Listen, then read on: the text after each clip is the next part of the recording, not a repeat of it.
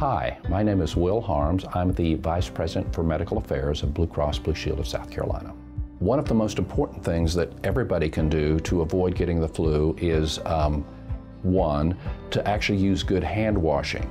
That keeps you from transferring germs from things that you have touched to your mouth or your nose, which may possibly result in you developing the flu. That also prevents you from passing germs on that you might have that could infect somebody else. So the CDC, the Centers for Disease Control, has actually given some guidance on the best technique to wash your hands. So the first thing is to actually wash your hands under running water.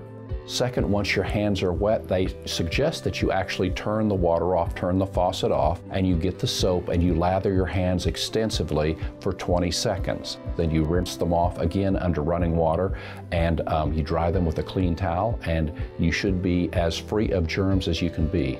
The second thing is really to strongly consider getting a flu shot.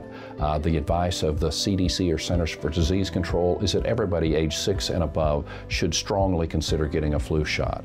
And the reason for it is the same as for any vaccination or immunization, and that is, one, to protect the person who has the immunization from getting the condition, in this case influenza or flu. Second, it's to keep you from passing influenza on to somebody else who might not have been immunized. Many times we are prescribed antibiotics for germs that are not responsive.